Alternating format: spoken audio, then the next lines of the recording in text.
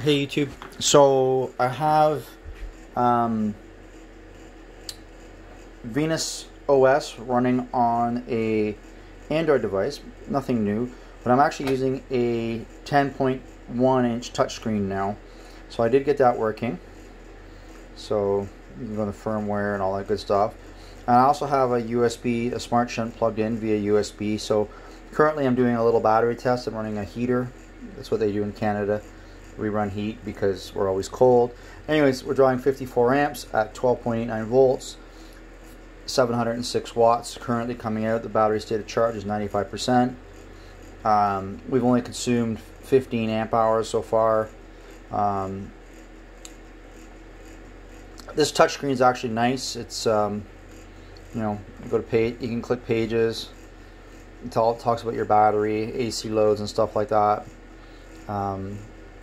You know, it's pretty sensitive too. Like, it's not bad at all. You know, you can go back and forth. No alarms, AC loads, you know, stuff like that. Like, it's pretty good. Anyways, you can just sit back and forth between stuff. Tap it once. If I can get it to work here, hang on. There we go. Go back to menu. Back to my shunt. So it's not bad. Anyways, I can't remember the name of who manufactures it. I will put it down in the video link, who manufactures it. I'm using a Raspberry Pi 3 because that's what I had, but you can get it working on a Raspberry Pi 4 as well without any issues. Anyways, these are the batteries I'm testing. So just going to run a quick test tonight, probably 15 minutes, discharge test, and see how the batteries do. There's my SmartShunt.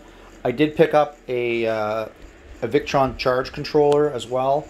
I'll be using that. So this is all going to be actually going into my my RV. I haven't decided what I'm doing as far as we're going to keep it 12 volts this year and then switch up to 24. But anyways, this is the smart controller I'm using, the 100/50. I'm going to have to pick up a